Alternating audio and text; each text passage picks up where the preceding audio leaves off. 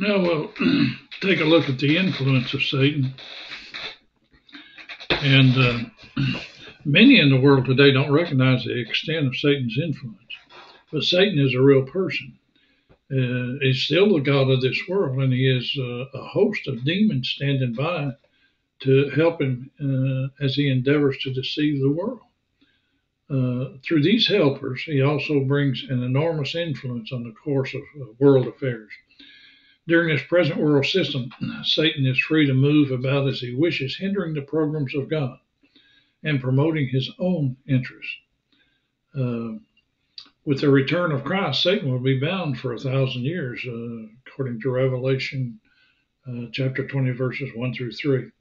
And after Satan is bound, he no longer has the freedom that he enjoyed during this present world and the tribulation, but is securely confined for the next 1,000 years. There will be a time of peace for 1,000 years, but after those 1,000 years, Satan will be loosed for a season and will again go forth to deceive the nations. For 1,000 years, Satan will see the plans and goals of Christ brought to pass.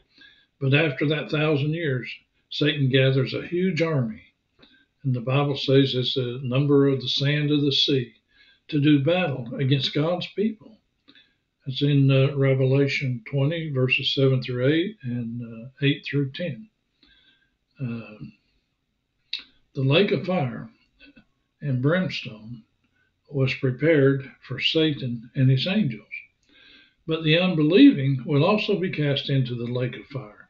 They will be confined there forever and ever, according to Matthew 25, verse 41, and Revelation 20, verses 13 through 15.